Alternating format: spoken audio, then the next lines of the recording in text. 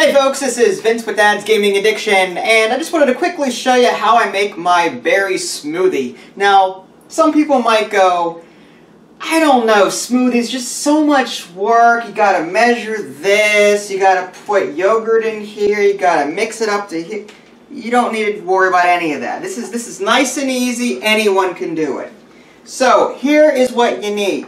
You need some mixed berries. This is for my quadruple berry smoothie. It's strawberries, blackberries, blueberries, and raspberries.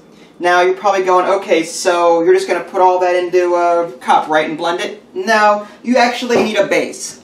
A base can be something like cranberry juice, or it could be something like orange juice. You decide which one you like better. I prefer cranberry juice because I like the taste of cranberries. Orange juice, up to you. Now, one thing I will warn you folks about, there's a lot of sugar in these processed juices. So, if you're diabetic or if you have any sugar issues, be sure to observe the side of the container and look at the nutritional facts and see if it's something that you can do. I get the light version of the cranberry juice. The light has less sugar per fluid ounces. The serving size is 8 fluid ounces. It's 11 grams of sugar. So I get the light version of the cranberry juice. I can't tell the difference, honestly. So if sugar is an issue or you're watching your weight, whatever, get the light cranberry juice. And if you're getting orange juice, try and get the healthy version of that if you can. I get the low acid, no pulp stuff. That might be of interest to you. As far as the fruit goes, this stuff comes in 8-ounce bags, which is perfect. So all you do is you cut the top off and you put it into your little blender cup. Now I got a Ninja recently, Auto IQ off Amazon. It's like 80 bucks, something like that. And the dog has to choose right now to eat. Okay, fine. So you've got your fruit in here. Do that first. Then you pour your base. And usually there's going to be like a line or something to tell you, okay, pour to here. You don't want to overfill these. So I'm just going to pour. Okay, so the line is roughly around here, so just a little bit more. There we go. Alright, so that's all. I mean, some people might add yogurt at this point. Some people might add chia seeds at this point. Maybe a protein powder to go along with it. It's up to you. If you've got sensitive stomachs and don't really want to mess with all that stuff, you don't have to. So I'm just going to pretend like I can screw this on. There we go.